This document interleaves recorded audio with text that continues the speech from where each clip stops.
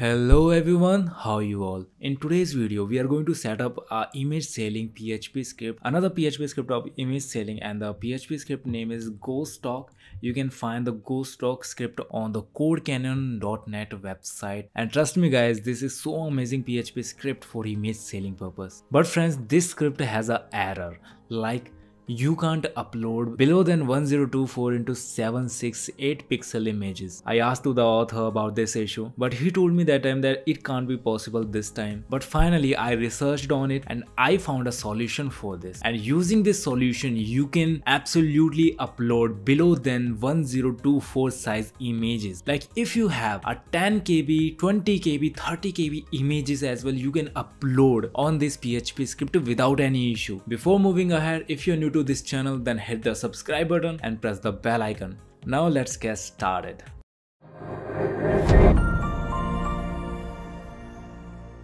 Hello everyone, this is Siddharth and you are watching Secno. First of all, open your browser and type here codecanyon.net website, and in the search bar section just type here Gostock, and you can find the Gostock script here. So simply click on it. I'm going to open it on the another tab.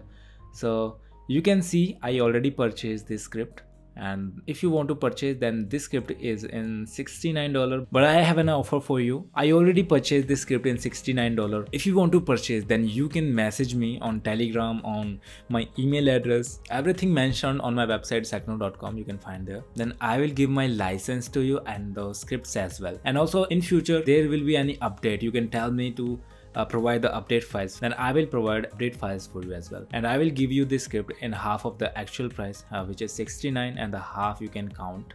Okay, so purchase this script. After that, just download your files here.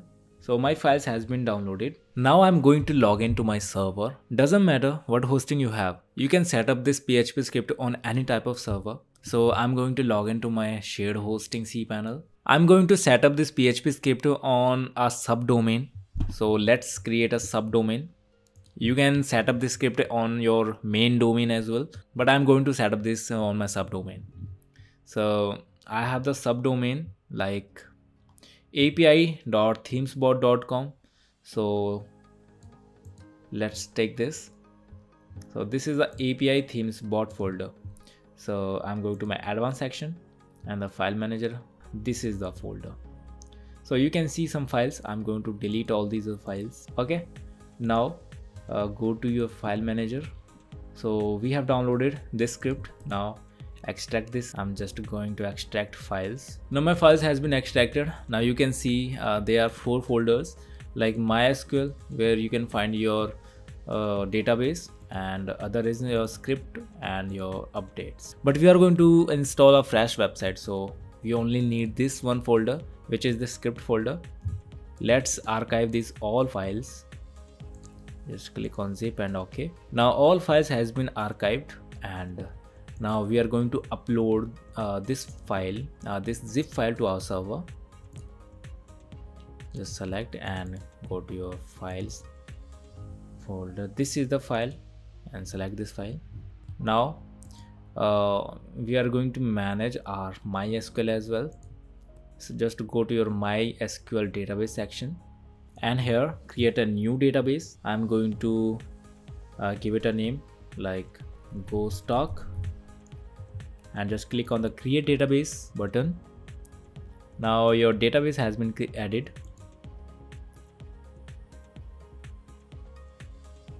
Now next we have to add the user to the database. So our user is Vikash here. This is our user, and our database is Gostock. Where is the Gostock? This is the Gostock. Okay, now click on the add button and click on the all privileges option. This is saying you are giving all permissions to this user to fetch your database. Okay, so now click on the make changes. This will save your database settings. Note down 2 options like your username and your database name. Okay, now our database has been created successfully, and now let's go to PHP my admin option to import our database. On the other hand, you can see our files has been uploaded. Now just reload your folder, and here just extract your all files in your folder. So our files has been extracted. Just close this and reload this. You can see our all files here, and our database has been opened. Just move to your database, which one we have created. You can find the Gostock database here, web query Gostock. So click on it to open. And now just to import your database by clicking to your import button. Here choose the file, this Code Canyon and this MySQL folder, and just select your file and go. Now your database has been imported successfully. Now we need to open our domain. Here you can see access denied for user DB localhost. So we are going to our file manager and the documentation section of this PHP script, and just clicking on index. Here in the installation section, just this is the URL. Just copy this installer and script option from here and just pasting here and just enter. Now you can see we have redirected to the installer option of this PHP script, where you can see our PHP version is 7.4, version required 7.4. All these also tick. If you find any cross here, so make sure your PHP extension is properly installed or not. If your extension is missing, then you can ask your hosting provider to install that for you. Now going to setup database, we just need to type our database name. Our all details I'm going to type here. Now I have filled all the details. As you can see, my database name, my username and my host name and my username password and my app name and the URL of your website, on which website you are going to install your PHP script, and the domain to log in your admin panel. And just simple click on the install button. This will install your PHP script. Now you can see my PHP script installation completed successfully, and this is your username and this is your password. Okay, this is one-time password. After that you can change this password according to your needs, and just go to admin panel option. This is my admin panel, and if you click on the view site option, this will redirect to your main site, which you can see this is my main site. Okay, now we are going to upload a demo file here. Just click on it and I'm going to download section. Like I have this file which is 590 into 300 pixels dimensions. Just going to, this is saying the photo must be greater than or equal to 1600 px. So we are going to our admin panel to change these settings. You can see in our general settings option and my limit option.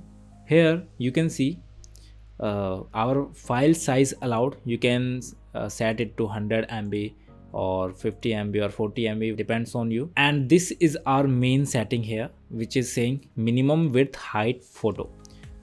So you can see our minimum height here 1024 into 768, but we have a photo which is of 590 into 300 dimensions. So how we can upload this photo on our server? So for that, just go to your files here. Okay, now go to your resources and go to your view section. Now you can see we have our option of minimum width height photo in our admin panel. So we are going to our admin panel. Now what is the option is, this option is limits. So we are going to find the limit file here. So this is our limits.blade.php. So we are going to open it. And here just find the option of this min width height photo. So we are going to search 1024 in our file. So I'm going to search 1024 here, come here. But this is the file size allowed, we don't need. File size allowed vector, we don't need. Minimum width height image, we need this option. Just copy this and paste it here and change the size. Like I have a size of 100 into we are going to take a smaller size, 50 into 10. Okay, this is our minimum width, and we are also going to set it to 50 into 10, also this 50 into 10. Okay, and just save changes. Now see the magic. Just refresh your admin panel, and here just select this 50 into 10 option and just save.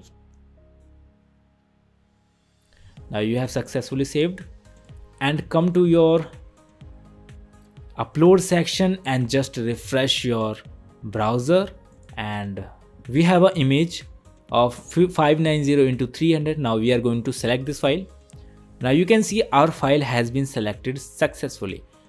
Now we are going to select a minimum size image. Let's make this file smaller. Just going to add it and just going to resize. And what was our maximum size is 50, and just my maximum size is 50. That's just going to resize it and just save this. Now you can see our file is 50 into 25. So I'm going to select this. Now you can see this file has been also selected. Okay, using this setting you can upload any size of file without any interruption. And about its admin panel, you can successfully change all of these settings, like your payment settings, your profile settings, member settings, your themes and your CSS, photos, announcements, maintenance mode, purchases, like your general settings. You can change your website details in your general settings, like your name, like your terms, condition, links, privacy policy links, license details, link to blog, and different language, what language you want to show your website. And if you want from your users to sell images on your website, then you can select this option. Otherwise you can select only admin, or who can upload, or you can select all members, or otherwise you can select only admin. So these are some basic settings which you also can do this according to your requirements. If you like this video, just hit the like button, and if you like the solution of minimum size photo, then hit the subscribe button and press the bell icon, and share this video with your friends and family. So friends, enough for today. See you in our next video with the interesting content. Till then, goodbye, take care.